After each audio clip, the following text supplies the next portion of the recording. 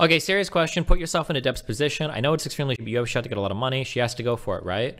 I mean, if you can. I mean, it's the same as like if you have the opportunity to steal a whole bunch of and you want to get like rich doing it, you can. But I mean, like, hopefully you have no respect for the rest of your life. You have no friends, nobody likes you, and you're contributing to some of the worst that has ever been done, like in the history of the United States. Like, you're actually, like, you are an incel creator, and you are part of the 1% of like women that like incels use against other guys. It's like, women will try to do this horrible shit against you and blah, blah, blah, blah, blah. Like, you are the archetype that the incels complain about. And you are such a horrible, disgusting person.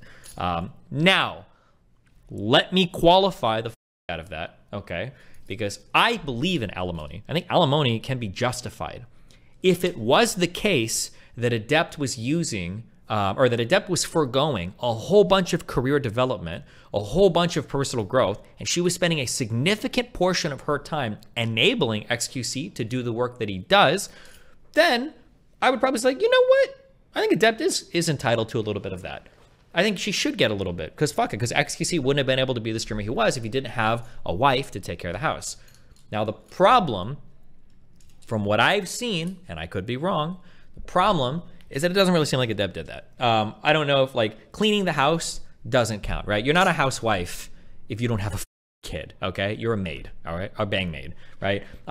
Just cleaning the house, paying for a maid, just, like, getting somebody food, I don't think it entitles you to millions of dollars. XQC could have very easily Uber Eats. He could have paid Uber Eated. I don't know what the past tense is like. He could have very easily paid for, you know, a maid to come clean the house. Like, that's not worth millions of dollars, in my opinion.